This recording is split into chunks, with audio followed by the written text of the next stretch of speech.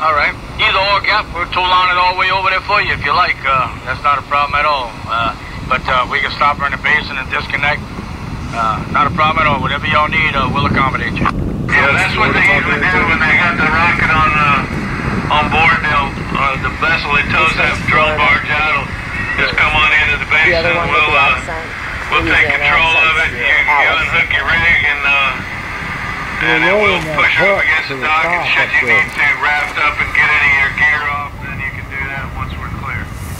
Roger, roger. Okay. Yeah, they got it pretty high and dry here. Yeah, they got all the ballast out of it, so those wings are pretty high up there now. Yeah, I'm looking at that. They're standing proud. Okay, well, we'll have to deal with what we deal with.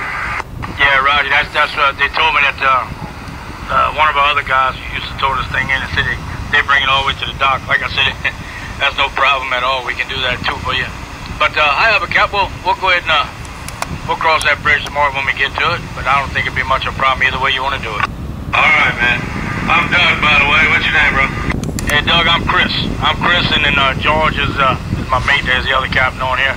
And there's the two you're gonna be hearing on here. Over. All right, man.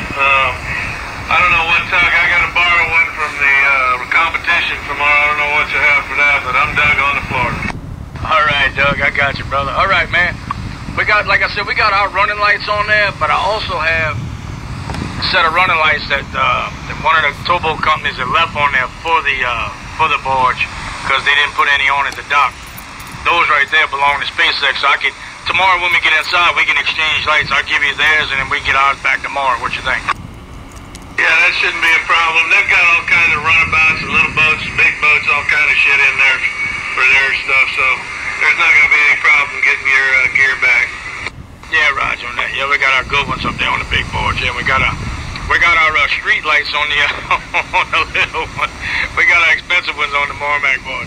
All right then, Doug. We're very good, brother. We'll be waiting on you. Like I said, when I get up here a little closer, I'll cool her right off there and get her just about to a dead stop for us. Okay?